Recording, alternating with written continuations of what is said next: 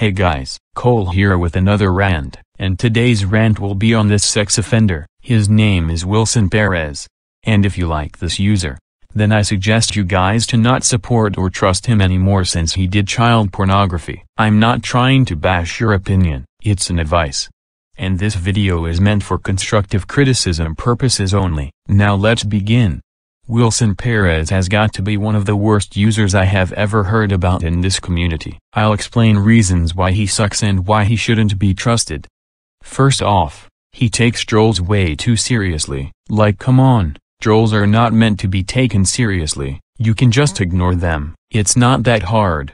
2. He's a man-child, a Superman child. 3. Speaking of the previous reason, he cries over the smallest things ever. Like for example, he made a video of himself crying while he's 20 years old. Now you guys can understand how childish he is. 4. He made child pornography where Noella gets a punishment day and he makes her naked, proving that he's a pedophile.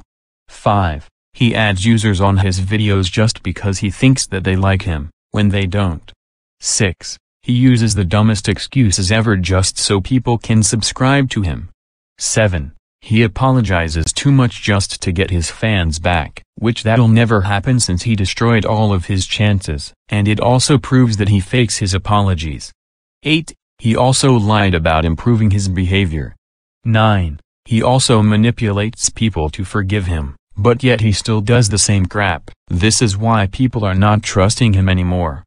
10. He can't even handle his own hate neither criticism. That's a shame. 11. He made a video of Sierra TLFYT showing herself half-naked to a minor, which shows more proof that he's a pervert and a pedophile, although Sierra isn't better than him. 12. He also made a spanking video out of Anchor the Egyptian UTTPTHDTCTSPLATSPH, proving that he is a zoophile. 13. His content is just terrible like crap, not even surprised. 14. He ships Cackle Life with Numberblix 36 and Crayon Love 72 with Trixie Prank. And again, this proves that he is a pedophile.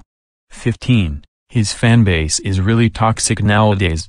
16. He also added Cherry Pink Rapper Gal, Dark Rapper Studios and other people to forgive him just so he can get his fans back, which will never happen because of what he did.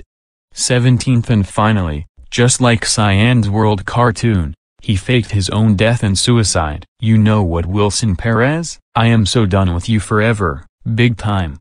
And don't even think about putting an apology comment on this rant video because your apology is unaccepted forever. Now get out of my sight right now.